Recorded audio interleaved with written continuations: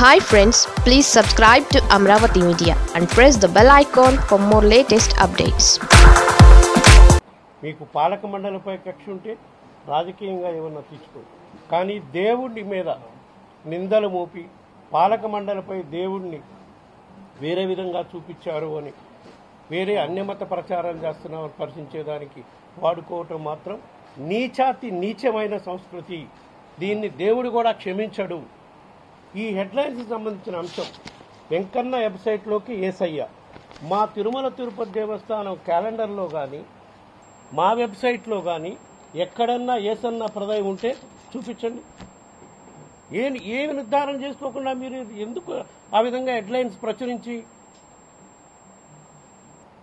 దేవస్థానం పాలక మండలిని ప్రభుత్వాన్ని మీకు ఏమీ దొరక్క అన్యమత ప్రచారాన్ని అడ్డం పెట్టుకొని ప్రతిపక్ష పార్టీకి వంతబాడేదానికి చంద్రబాబు నాయుడికి తొత్తుగా మారి ఈ ఆంధ్రజ్యోతి యాజమాన్యం రాధాకృష్ణ చేస్తున్న దుష్ప్రచారానికి తెరదించే కార్యక్రమం చేయడానికి ఈరోజు ప్రెస్ కాన్ఫరెన్స్ పెట్టాం.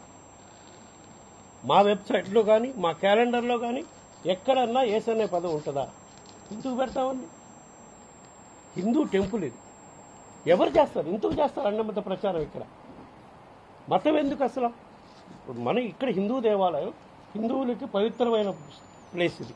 ఇక్కడే కాదు ప్రపంచంలో కల్లా అట్లాంటి దేవాలయంలో ఇక్కడ అన్నమత ప్రచారం చేయాల్సిన అవసరం మాకెందుకండి? మా ప్రభుత్వానికి ఎందుకు? మా ముఖ్యమంత్రి జగన్మోహన్ రెడ్డి గారికి 51% రాష్ట్రంలో ప్రజలు ఓట్లు వేశారు. అన్ని మతాలలో ఓట్లు వేశారు. అన్ని మతాలలో ఆయన గుండెల్లో పెట్టుకొని పూజించారు కాబట్టి ఆయన ఈరోజు ముఖ్యమంత్రి కాగలిగారు. ఒక మతం ప్రచారం చేయాల్సిన అవసరం మాకెందుకు? ముఖ్యంగా తిరుమల దేవస్థానానికి ఎందుకు? ఏ విధంగా ప్రచారం చేస్తున్నారు మీరు? రాష్ట్ర ప్రభుత్వంపై దుమ్మెత్తిపోయడానికి మీకు ఏగూ లేదని మీ ప్రతిపక్షానికి కొమ్ముగాయాలి కాబట్టి మీరు ఇటువంటి కార్యక్రమం చేస్తున్నారు. ఆంధ్రజ్యోతి రాధాకృష్ణ చంద్రబాబు నాయుడు గారు కలిసి కుట్ర. ఎందుకంటే కుట్రపూరితంగానే చేస్తున్నారు. టీటీడీపై దుమ్మెత్తిపోయటానికి రాష్ట్ర ప్రభుత్వంపై మీరు ఏలెత్తి చూపడానికి ఏ అంశాలు లేవు కాబట్టి ఈ అన్యమత ప్రచారాన్ని అడ్డం పెట్టుకొని తిరుమల తిరుపతి దేవస్థానంపై సాక్షాత్తు కలియుగదైనటువంటి వెంకటేశ్వర స్వామిని కూడా మీరు రాజకీయ ప్రయోజనాల కోసం వాడుకుంటున్నారు. మిమ్మల్ని ఆ దేవుడు కూడా క్షమించడం చెప్పి ఈ సందర్భంగా చెప్తున్నారు.